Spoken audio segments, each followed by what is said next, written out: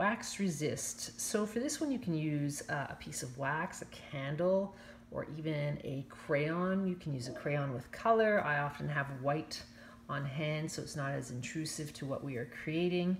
But you know, you can write your name, you can do a design, whatever it is, but you do have to put a fair bit of pressure to get the wax down. And then adding a wash. Oh, my water just got dirty, but see, I can't even put the wash down. You can already see that the water is beating. And so then I'm using the paint and it repels. So that's the effect there. I could put less wax to allow some of the paint to absorb into the paper. I can allow this to dry, and then I can put another wax design over top and do another wash again. So that's the interesting thing about watercolor paper. It does allow you to rework paint over and over again.